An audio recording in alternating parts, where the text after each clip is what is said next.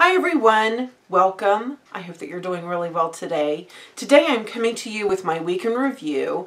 If you're not familiar with my week in reviews, it's basically kind of my hybrid of weekly favorites. I also add in some things that maybe I purchased, some things new to me, or if I don't have anything that I have just recently purchased, then I may just go into my collection and bring out something that I have not used in a while. So if you are interested in my week in review, then please keep watching. The first thing that I want to speak with you about today, this is the company. I will say it wrong, so it is a mini straightening brush. Now, I just did a get ready with me, so if you like this look, there is a get ready with me coming. This is the first time I've ever used a paddle straightening brush, and it was kind of by accident, to be honest. I had seen this on SEPHORA, and I thought, my daughter would love that. It would be so much easier because she straightens her hair every day. Her hair is probably about 3 inches past her bra strap. You know, she has long hair. It's incredibly thick.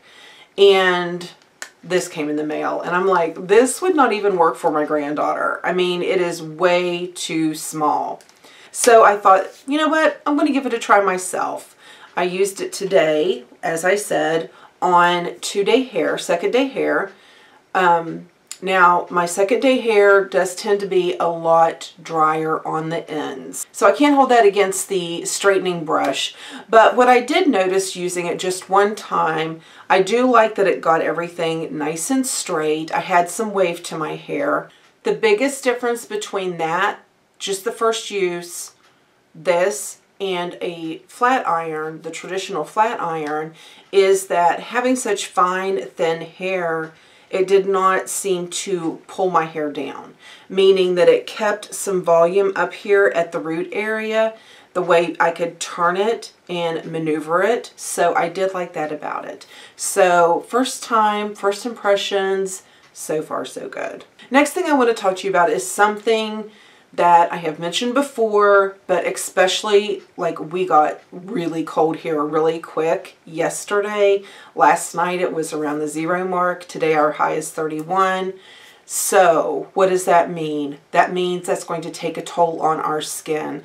This stuff is the best stuff. And like I said, I know I've talked about it before, but I have gotten some messages and emails asking me something that I would not give up right now that is part of my skincare, and this Pixi Glow Tonic is definitely something that I would not give up right now, because this strips all the old dead skin cells away. It also gives my skin just an awakening. There's no other way that I can think of to explain it than that. It's like it gives my skin an awakening, and it looks so fresh. It looks pretty. I just absolutely love this. If you have not tried it, it's worth I think it's $10 maybe. I don't even know. I will put it right here. I'll look it up and put it right here. But it is so, so worth it. This is amazing. I am going to be ordering another one, and I hope they come in bigger sizes. If you're having issues right now with dull skin, and you know that as we get into the winter months that it's just going to get worse and worse and worse, add this. Add this. Do this right before you start with any serums, any oils, any lotions. Use this. Try it. Tell me if you like it. I think you'll like it. I've been using the same foundation, still working on getting rid of this, but I'm telling you, I love it more and more every day that I use it. So I can't say that I'm not going to get more, because I probably will, because I just really like the way it looks on my skin. I really do. So that's all I'm going to say about that, because it is definitely a repeat. I started using my NYX corrector. This is one of the peach ones. This is in light. Real pretty. It's like a definite peach, but it's not too orangey peach, because that shows on me very quickly with my skin coloring. I was watching the Emily Awards, and she talked about this again. This is the Benefit Boing. I have this in number 1. And she talked about how much she loved it. I played around with it a little bit yesterday. I just got it yesterday. And then I used it, like for sure, from scratch, used it today, because she just went on and on about how emollient it was, how nice it was, that she loved it so much it was her favorite. I don't know about you, but Emily has never led me wrong. And I used it, like I said, this morning, and it honestly is so brightening. Right here right here's where I used it, a little bit right here. It is so brightening, and it has a good pigmentation, but not too much that it's going to look funny after a while. I really do like it so far. I love the coverage of it. They do have one, if you don't like a full coverage, they do have one that's a medium. I don't know the name. It was right beside this one on the display. But it's super full coverage, but yet it doesn't build up. Sometimes the NYX one would seem to gather a little bit. If I was a little bit dry on my inner corner, it would seem to gather a little bit, and this has not done that. So I definitely think this is going to be a favorite. Something else that I just got, this is the BUXOM, this is the box, the Powerplump Lip Balm, and this is the packaging that we have, and really pretty, and it turns kind of a pink, and it will just start turning like a natural flushed pink. I don't know if you can see it or not right there. It's going to give you pouty, plump lips. It has a soothing and a tingling factor in it. What I was wanting, when I saw it, I was like, this would be great if I could put this on as I'm doing my makeup, because I always put some kind of a balm on, and then later when I'm ready to put my lip on, especially if I'm using a matte lip or a liquid matte lip, I can go on, and this hopefully will do a little bit of plumping, and if I do have a drier liquid lip that I'm working through, then it's going to cause less lineage on my lips. And I did use it today, and I will tell you that it did give a really pretty flush. Oh, maybe you can see it now. See that pink right there. It did give me a really pretty pink color, and then my lips absorbed it nicely. There was no tingle for me. I had a little bit of a sensation, almost like a tickling, and then I noticed that it did smooth my lips a little bit. So I'm super excited to use this BUXOM Power Plumper, because I think it'll be really, I think it'll do what I want it to do. Something else I got yesterday.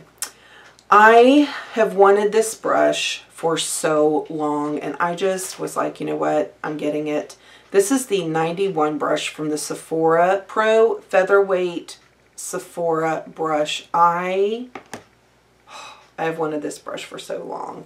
And the Get Ready With Me that you'll see in the next few days, sometime this coming week, I did a comparison with this and the Echo Tools brush, and I did one side because, like I said in the Get Ready With Me, the brush that you use does matter. Now, before you get all upset with me, hear me out.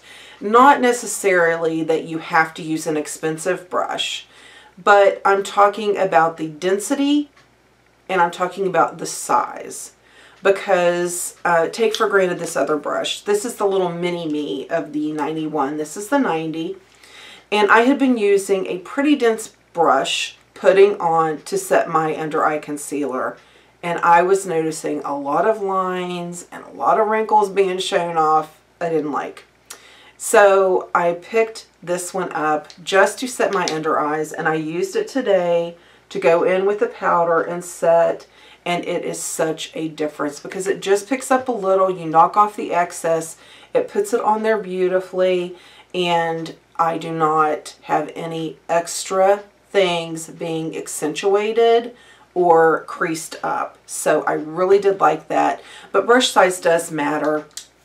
And I really couldn't tell a difference in, let me get rid of that one. I couldn't tell a difference in either one of these brushes, except for this brush did seem to pick powder up a little more easily.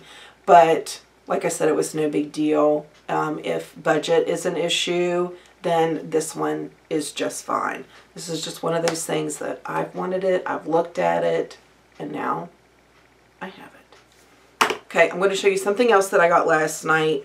This is a Sephora eyeshadow Free Hug.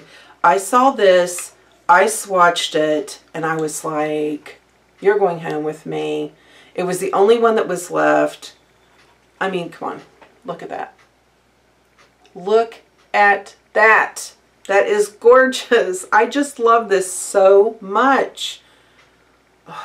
It's what's on my lid. It went on beautifully. It isn't creasing. I just think it is such a pretty, this could be my everyday lid color for the rest of my life. That is how much I love this color. It's just gorgeous. It blends beautifully. I didn't have to wet it. I used just a flat shadow brush and I love it. It is so pretty. I did also pick this up. This is Tahitian Pearl.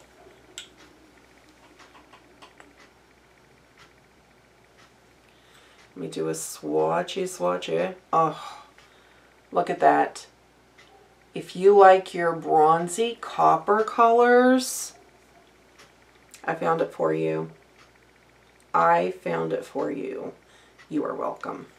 So those are two of Sephora's eyeshadows. This week I have been using my Sonia Kashuk bronzer, the cream bronzer. I just love this. Get a 2-pack at Ulta.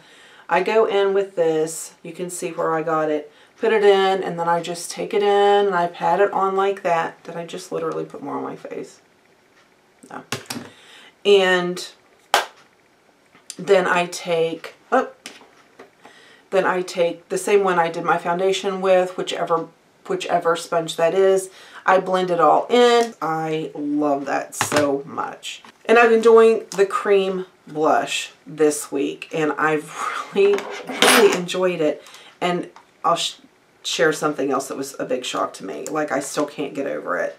And I've been using these two colors. The Forget Me Not, I've used that. And then I've also used the Primrose and Proper. That's what I have on today. And you'll see that I have a little dent in there. That's because of something in my Get Ready With Me that I explained that I have been doing to myself and to a couple clients that want a little bit of a light color here, but don't want to highlight. Like, I say highlight and they're like, they look like I just said Twilight Zone or something, you know, or a cloud's coming, which would freak me out. I just freaked myself out.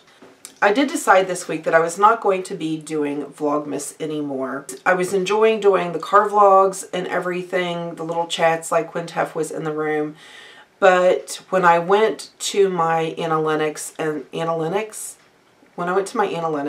looked, is that what it's called? Yeah, there were a lot more people that did not want any part of me doing Vlogmas than the ones that did enjoy it. If you did enjoy it and you supported me through it, thank you so very much. I look at my views and my watch minutes to see what everybody is really on average enjoying to watch, and that's what I kind of, that's how I kind of base my choices and my decisions. So I will be I did a live stream yesterday just to let you know that I didn't just I wasn't a total loser and just quit and didn't say anything. I was going to do some editing last night, but it was just crazy with the cold weather, us having to get so many things done here on the farm, get extra hay piles down for the deer to eat and to lay in, just etc., etc. So, I did not get that edited yet, but that will go up on my second channel, which a lot of you have subscribed to. I will make note somewhere after the products that I talk about in the video. I will make note when I do upload a vlog if you would like to see it. So if that kind of thing interests you. And some people just think that a beauty channel should be a beauty channel and vlogs should be on another channel. I totally get that too. That was one reason that I created that channel. Also could very much tell that the declutter videos were not one that a lot of people wanted to see. Once again, that's fine. I have to be in the mood to watch one myself. So I was just kind of feeling out the water. I don't know if I don't try. So I hope that you understand me trying something new like that. And saying that, my powders were going to be the next. Either my powders or my concealers. And I'm kind of working through both right now. And I picked up a powder the other day. I've been using my Corn Silk powder. That's all I've been using. I picked up this one, just kind of on a whim. This is the Perfect Finish HD powder from e.l.f. Okay? I was thinking, you know, whatever. So this was before I got my SEPHORA brush. I took this brush and I put it in there and I'm like, okay. And I set my face. I was in a hurry, wasn't taking the time to bake that day. So I just went in and set my face just like I'm doing right now. Didn't think any more of it. Ran out the door, got to Mom's. You know, we did our thing.